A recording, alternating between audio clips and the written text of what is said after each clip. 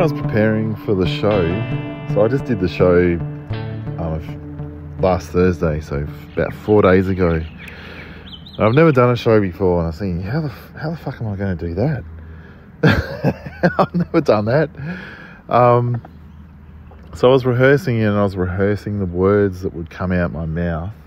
And at the same time, I was trying to rehearse the feelings that I'd encounter as I went through each moment, like the feeling of just before it, the feeling a day before it, the feeling of the moment, just my footsteps walking to the microphone in front of an audience, then the first word that I would say, how I'd feel about that. It was like dividing life into seconds and almost rehearsing each second. It's kind of painful. It's dumb. It's stupid, precious to even call it painful, but I was rehearsing the emotions in my gut, how I'd feel about doing all that sort of shit. But I was also rehearsing the words that would come out my mouth. And I noticed just before I went on, I was panicking, I was freaking out, going, what have I got myself into? I felt like I was about to leap off a cliff. Even an hour or two before that, I was putting on my clothes. I was thinking, this is the last pair of underpants I'm ever going to wear. This is the last t-shirt I'm ever going to wear. I felt like I was walking to the electric chair, and then life was ending. And so as about an hour, 30 minutes before it, I sat outside the venue, just by the train tracks, and I thought, I can't even remember my first line, the first sentence, because I thought, if I can remember my first sentence, everything will flow from that. It'd like just make an indent, just fill the room with the sound of my voice like a balloon, and all of a sudden I'd feel comfortable. I'd feel like I was present with me somehow in a weird, strange, dissociative kind of way, just to fill my presence with myself, to remind myself that I was there with myself. It's kind of weird and strange thing to say, but I was thinking, if I can remember that first sentence, I'm going to be okay. But I couldn't remember that first sentence. I was like, oh my God. I'd practiced it probably 70 to 100 times, the first 15 minutes of my little ramble. And I couldn't even remember the first sentence of it. And I was going, I know what I'll do. I'll cross-wire rehearsing the emotions in my gut with the rehearsing the stuff that was going to come out my mouth, and I was going to say whatever I was feeling at the time, not in a self-indulgent way, but just say be in the room, be present, say whatever's on my mind, and then slowly steer myself back onto the train tracks of all the rehearsed mouth noises that I'd planned about 100 times or whatever. And it worked. I was just saying any old shit, and all of a sudden my ears heard that my mouth was present, and all of a sudden I felt present, and all of a sudden I was remembering the lines that I was supposed to say, and by distracting myself from like hyper focusing on what I was supposed to remember, I peripherally was able to grab it, in the same way that you can't see something in the dark by looking directly at it. You have to look at it from the side of your vision. And the show went well. Like, for me, a first go for 1 hour, I felt like I absolutely nailed maybe 10 to 15 minutes of it, and probably the other 45 minutes, the other 3/4 of it. There were moments where I thought, yeah, that's okay, but there were also some flat moments. I felt like I could hear almost another voice in the back of my head talking to me while I was fronting to an audience. It felt like I was assessing and monitoring and recorrecting constantly, like a tightrope walker. I'm going to guess that even recording these podcasts sort of helped me out. Doing this podcast for almost 2 years massively helped to be able just to talk a little bit of shit, because this is what these podcasts are. They're basically saying whatever's on my mind during the week that I just collect in the back of my head and then just let it out into my little mobile phone. I'm sitting out in the back garden today doing that. But yeah, it was about letting the feelings out, or letting the real stuff out first that were in the way of my prepared stuff. And that's what like unconstipated my memory, and I was able to access it. I think I swore too much during the show. I reckon it's a bit of an amateur move, but what I discovered, I realised later why I probably swore too much. It was because by swearing, it bought me 1 second to access my memory to remember the next line.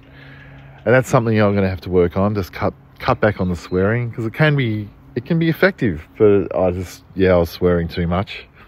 But overall, I felt like a realness came through. There was something that was unexpected. I didn't know what or who would turn up on stage that night, and it's a Darby that I'd never met before.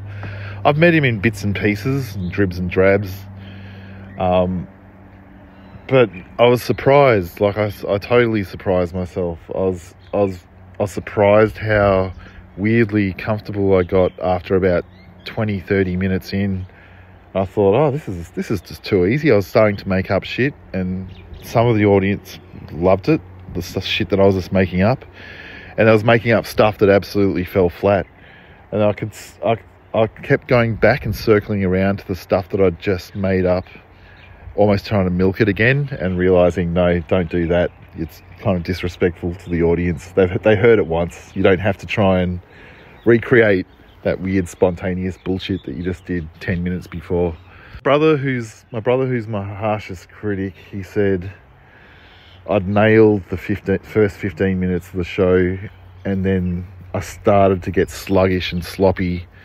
And that's, for me, it was probably, weirdly, and I can't believe I'm even saying this, pre-show Darby would not believe that I'm saying this, it was probably because the last 3/4 to half of it, I actually got weirdly comfortable. It was like, okay, I'm in this.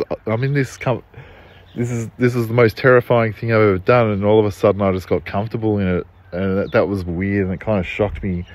But the more comfortable I got, I guess somehow it's almost like something in me turned off, and thought, oh, I can just wing this now. Even though I had all this pre-prepared material, part of me, some kind of weird part of me, wanted to start ad-libbing almost a lot of it. And I was going, no, just get back onto the poems. I regret not reading as many of my funnier poems. Like, I'd saved a lot of my funny stuff to near the end, and I had to skip them. I had to skip about 2/3 of the material in the end, I realised. So I'd over-prepared for it, and so I'd overcooked it in some ways.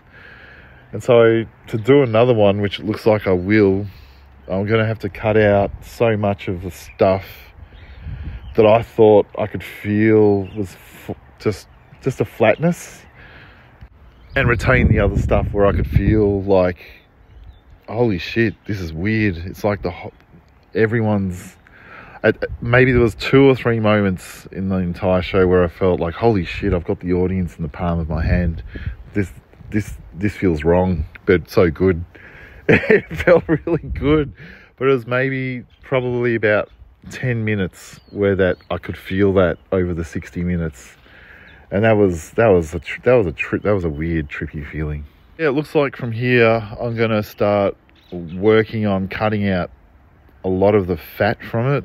Keep a whole bunch of my really strong stuff that I missed out on reading.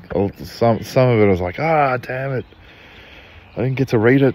I'll share with you something that I wrote to an old boss when I worked in advertising for 2 years. He wrote that massive campaign called Dumb Ways to Die for Metro trains. It was a jingle that went viral worldwide. It's up to like maybe 500 million views or something on YouTube now. But John Mescal wrote Dumb Ways to Die, and I wrote to him because I loved his public talking.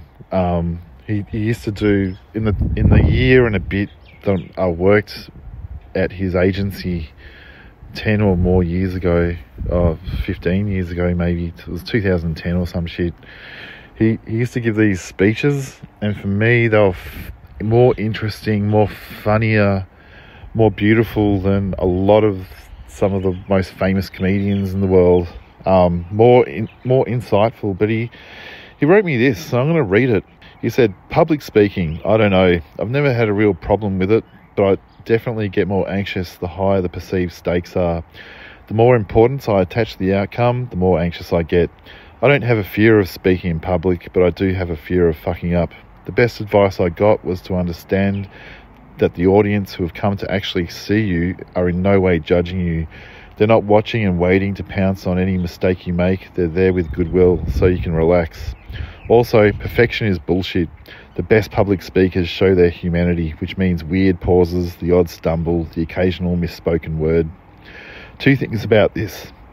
The audience actually doesn't know what you intend to say and how you intend to say it.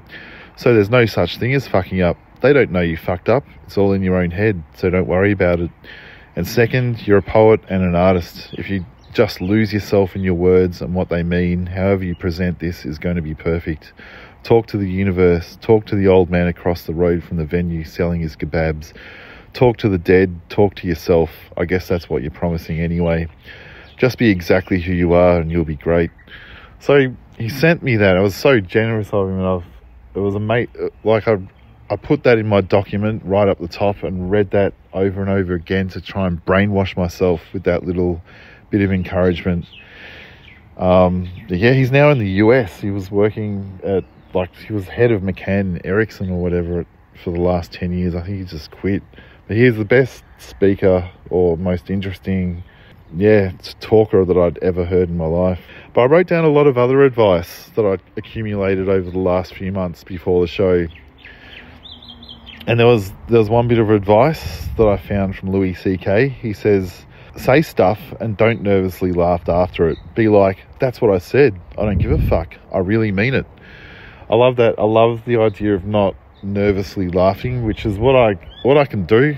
When I'm in a normal group situation, I just nervously laugh at shit sometimes, often. And I found myself, I didn't do that on stage, so I shocked myself with just not doing that shit. Another bit of advice he said was, if people applaud, stay in the moment, wear the face expression that says what you were just saying. And Bill Burr says, there's the guy who steps off the bus and they're the guy at 23, and the rest of us who make it in our 40s. Bill Burr. There's another one. This is from Tiger Belly clips I found on YouTube. Improvise for as long as you can without relying on material so you can be in the room. This one from Ralphie May, who's an American comedian. Pause before punchlines. This is one from Ron Wyatt. He says, of course I don't remember who said it, but one of the old comics said, when you're doing bad, slow down. When you're doing good, slow down.